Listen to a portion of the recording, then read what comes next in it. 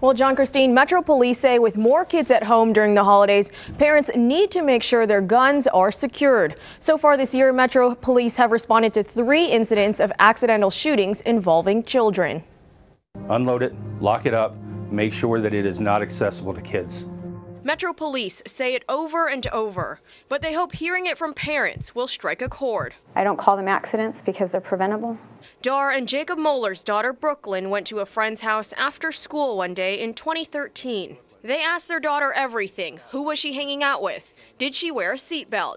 And that was the only question we never asked, is if there was any unsecured firearms in the house.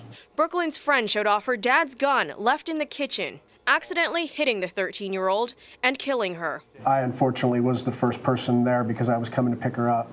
Brooklyn was the middle child, a competitive gymnast, honor roll student. She'd bring home all these stray animals and try to find homes for them. I missed that.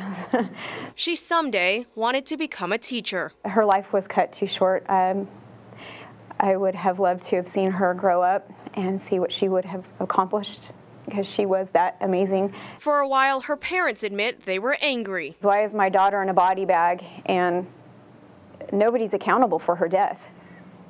It was completely, it was unbelievable, and I was very angry. And so I had to turn my anger into something positive. The Moellers now sharing their story in hopes gun owners will lock up their firearms and parents will ask the right questions. It's a nightmare. What we do, it's never going to bring our daughter back.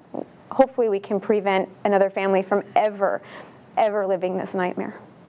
And now in all 3 of this year's incidents, Metro Police say the parents, who were also the gun owners, were arrested and charged with child neglect. Tiana Bonner, Fox 5 News, Local, Las Vegas.